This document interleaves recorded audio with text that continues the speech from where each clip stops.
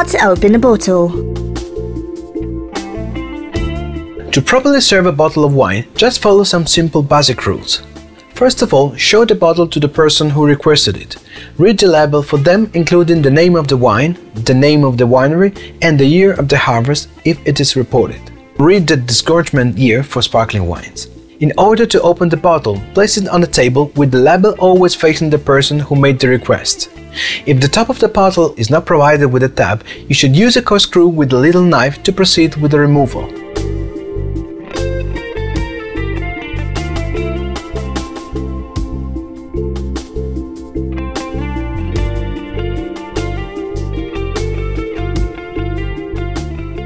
Once you have removed the top, you can start to remove the cork.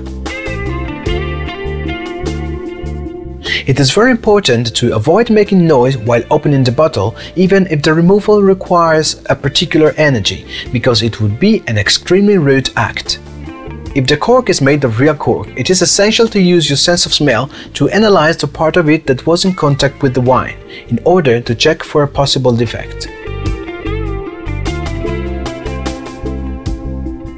If smelling the cork you perceive a scent of wine or no smell at all, it means that the wine is free from flows transmitted by the cork.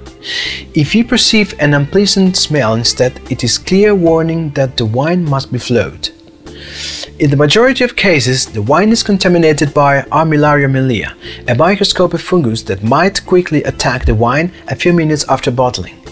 Unfortunately, there is still no way to prevent this fungus attack, as it is impossible to detect it before bottling the wine.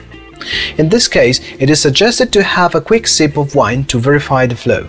If this does happen, you should not be afraid to reclose the bottle with the original cork and return it to the shop and to ask for a replacement, whether it be a wine shop or a supermarket, as the wine you have purchased has been paid for as a flawless product. That's because the choices of the seller or the market or the production and bottling disciplines must not penalize the consumer.